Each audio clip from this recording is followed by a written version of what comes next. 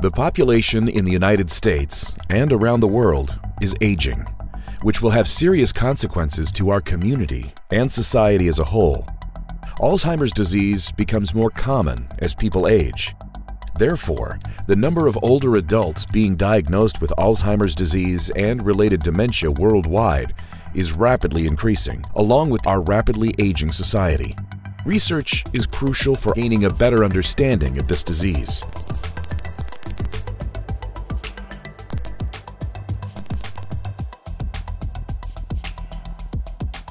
After watching this video, you should be able to discuss the global aging phenomenon, identify differences in normal and non-normal brain and cognitive aging, distinguish challenges and opportunities in the field of aging research. Alzheimer's disease is one of the greatest challenges we face as a species, in first world countries in particular. And the reason for that is we don't die as rapidly of other diseases. We're living longer.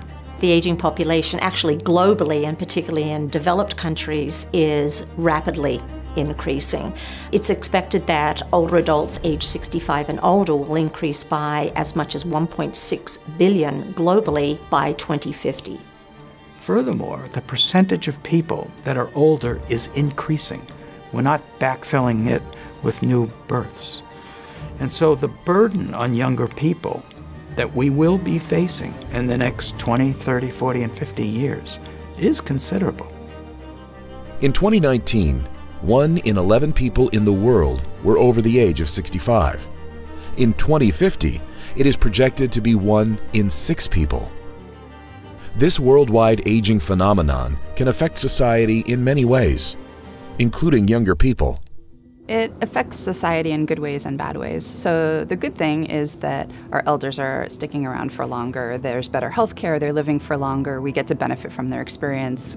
The bad thing is they tend to have more health problems as they age, which can create problems for the families and for society in general, trying to support this additional burden on the healthcare system.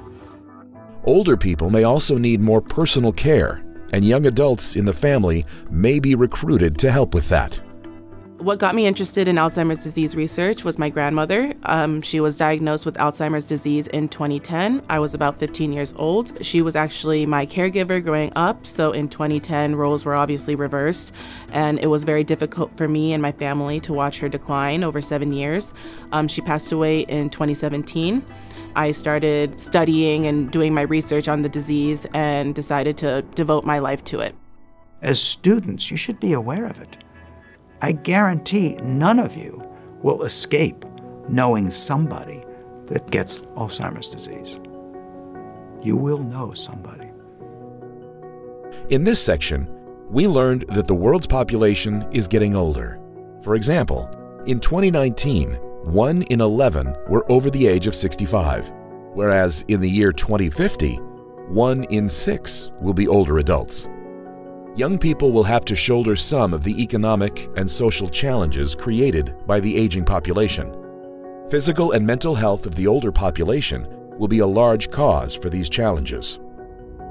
There are several health conditions that are more common in older people and less common in younger people. So the common health conditions that you're more likely to see in older adults is coronary heart disease, and that includes hypertension and stroke. In terms of metabolic conditions, you're going to see an increase in the prevalence of diabetes, and certainly from a cognitive perspective, we're seeing a rapid increase in individuals with dementia and Alzheimer's disease as well. On an individual level, aging can also affect the brain and structure connectivity. As we age, the brain connections are not as strong. There are molecular changes in the brain that will kind of modify the way the neurons or the brain cells communicate. What we do know is that the brain structure changes. We know that there is a loss of brain cells, which leads to shrinkage of the brain. And we also know that there's a loss of connectivity. So what that means is neurons are talking to neurons, but with that loss of connectivity at the synaptic junctions, we're seeing much less communication going on in the brain. These examples of brain aging can be grouped into normal aging. Cognition can also be affected by normal aging. So there are a number of different things that are going to be subtly changing as we grow older. We're going to experience a decline in how quickly we can process information, again because of the changes in the structure and the connectivity of the brain. It will be harder for you to learn new things, or for example, languages. That's even harder compared to when you're younger. We're also going to see a decline in attentional resources, so it's a little bit more challenging for us to do dual tasks during daily life. We may have to focus our attention more on one task than the other. So there are a number of different things that are going to be subtly changing as we grow older, even in healthy populations. Senility, dementia, and Alzheimer's disease are grouped into the non-normal aging process. Although these terms sound similar, they have very different definitions, as well as their cognition effects compared to normal aging. So senility or being senile, those are terms that are kind of old-fashioned terms, meaning someone is just having cognitive problems as they get older. They're not medical terms and they're not really used as acceptable terms anymore. Dementia and Alzheimer's disease, they are often mixed up, they're often used interchangeably, but they really are not the same things. Dementia is the broader term and Alzheimer's disease is the more narrow term. Alzheimer's disease is one type of dementia, but there are other types. Other types of dementia include vascular, mixed, Lewy body, frontotemporal, and others. Dementia is a cluster of symptoms and not a disease. A progressive loss of cognitive function to the extent that activities of daily life are affected. Dementia symptoms are present in Alzheimer's disease. Alzheimer's disease is most often marked by problems with memory, especially in the beginning, shorter-term memory. So someone might remember something from a long time ago, but might not be able to track a conversation that they're having now. So it could range from forgetting to turn the stove or the oven off to forgetting where they are. There's also a behavioral aspect of the disease in which Alzheimer's patients become depressed. But depression is a little bit of a gray area because we are not sure whether depression itself is caused by the disease or is it because the person is feeling depressed due to the fact that they are aware of the symptoms that they're exhibiting in terms of cognitive problems. We may see irritation, penchant towards being a tad more angry. They're going to have a lot more difficulty understanding episodes that have occurred in their lives. It's important to distinguish this natural function of aging from a disease process which not only accelerates that degradation, but it does so in unique ways. So it's okay to forget where you put the car keys, or whether you close the refrigerator tightly when you leave for work or school. But it's not okay to forget who your wife is. There's a big difference. Or to not be able to construct a grammatically correct sentence, or draw a picture of a clock face.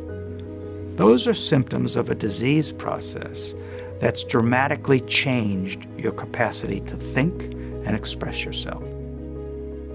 Alzheimer's disease can affect different brain regions, the most common being the temporal, parietal, and prefrontal cortices, and the hippocampus.